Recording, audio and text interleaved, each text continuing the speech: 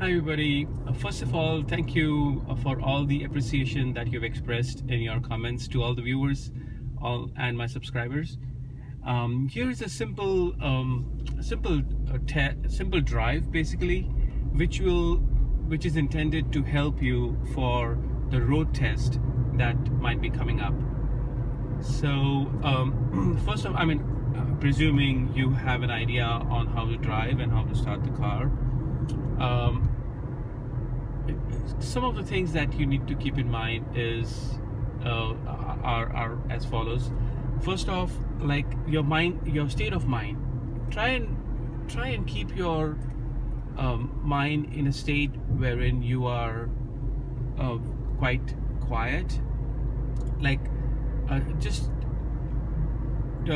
avoid being tensed and worried and all worked up. So just try to bring your mind to a standstill, like in a cool state of mind. And this is impromptu video, so I might be looking for words and proper phrases in order to convey my thought accurately. So just try to keep your mind at rest. Completely cool down. Don't be too worried about like, what if I don't pass this road test.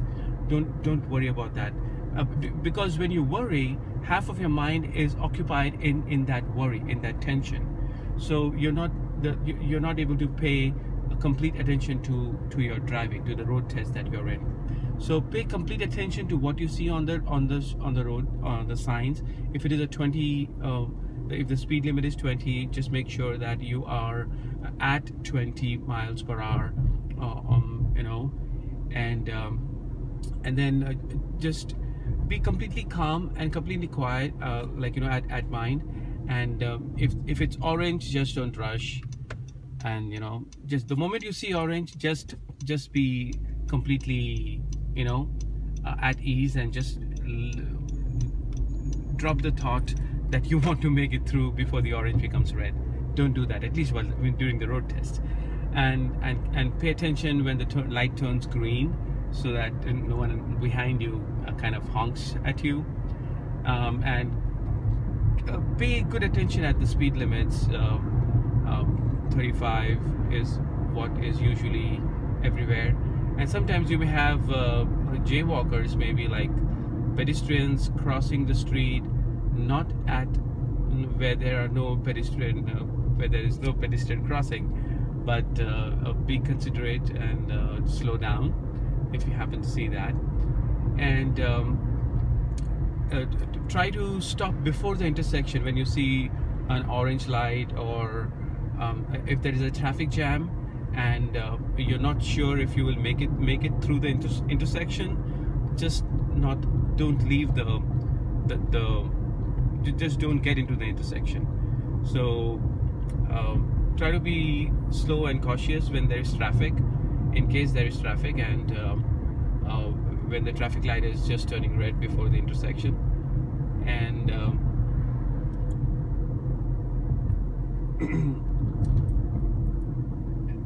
when there are stop signs, there are a couple of stop signs I'm going to come across. My friend is recording here. Thanks to my friend for all his help.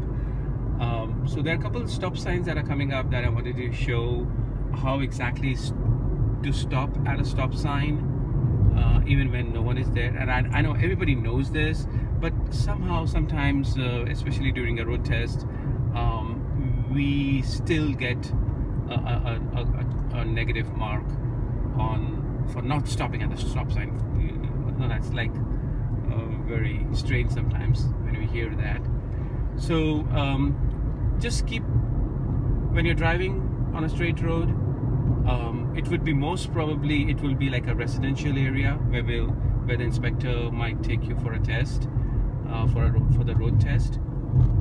So it would be either 35 miles per hour speed limit, or it would be 25. So just keep a check on your speed limits, and keep safe distance between the car in the front of you and your car, so that that gives a sense of safety. That gives a message to the instructor that you are actually being very careful and you are a safe driver, and which you want to be. So here is a road, here is a stop, red light. Now here on this red light, I'm not sure if you'll be able to see, but there is a little box in the center of the two red lights, and that box, when it's on, it says no turn on red. So pay special attention to signs like no turn on red. Right now the sign is off, so that's why everybody is actually making a right on this red, and making a right on the red is allowed, you know, in the state of Ohio. So the little box in the center, it actually says no turn on red, but right now it was turned off, so people were actually going right. And try to be in the center of the lane that you're driving. Sometimes you know, sometimes we lose 100% concentration or focus on the driving maybe, and we tend to go to the right of the lane or the left of the lane, and we might touch the yellow line or the white line. So here is a situation wherein it is green and I'm making a left. So I just have to make sure that I have enough room to make the left turn.